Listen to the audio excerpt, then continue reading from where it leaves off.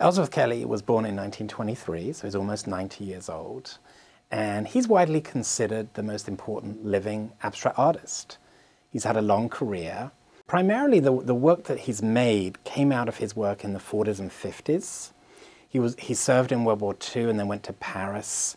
And it was there that he fell in love with abstract art, with Kandinsky and Mondrian and Malevich and the great masters of that modern movement. When he came back to the States in the 50s, he found a new sort of source of inspiration in the art that was being made at that time by Jackson Pollock and Mark Rothko, which has come to be known as abstract expressionism.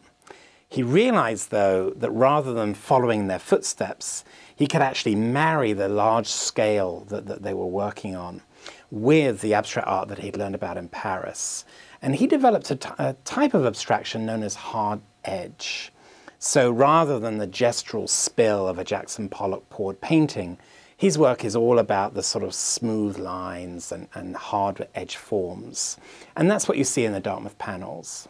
So Ellsworth Kelly made the Dartmouth panels as a site-specific work.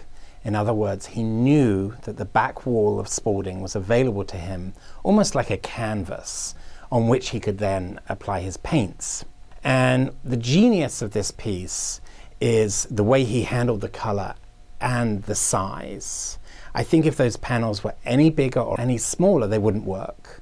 And if the colors, if you take the orange for example, if the orange was any darker, it would blend into the brick behind it. If it was any brighter, it would look gaudy and just, you know, too much for that space. So what he does is he finds exactly the right color and exactly the right size, and he animates the whole wall. And I think they just look incredible when you see them in person. Then when you get back from them and you see the whole space, the new Black Family Visual Arts Center, the Hood Museum behind it, the Hopkins Center for the Arts, all of those spaces are connected by this piece. That's what a great piece of public art can do. It can take an existing physical area of something like a campus like Dartmouth and animate it and make it dynamic. So I'm often asked this question: couldn't a fifth grader do this? And I think one of the things that always perplexes me is we would never say Einstein's E equals mc squared is gibberish. You know, we kind of understand that that's a scientific formula and needs to be respected, and it's understood as something complex and difficult that you have to grapple with and grasp to understand. Abstract art is like that. Abstract art came out of a moment in time, namely the early 20th century. It had utopian aspirations. These artists felt that their work could change the world and have an impact on it. And I think that if you look at the Dartmouth panels that Ellsworth Kelly has made, the scale and the ambition of them, they relate art to architecture, and they do have this ambition that they can change the world, or at least the environment around them. They are deceptively simple. What they really are aircraft grade aluminum.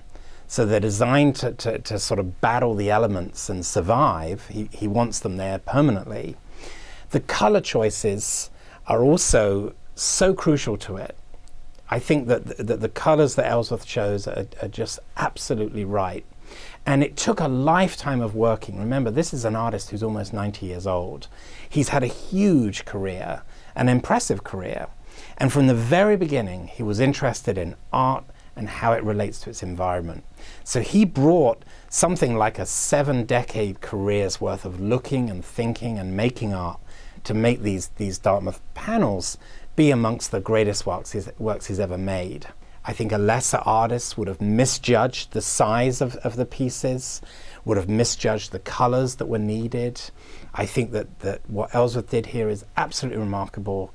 It's a tremendous coup for the Dartmouth panels to come to Dartmouth, for the students to interact with them. Remember, they can often sit on the grass in front and contemplate them. And even the town of Hanover and the visitors. It's wonderful for people to just drive by and see them. This is what great public art can do. I think it can change the environment in which we live for the better.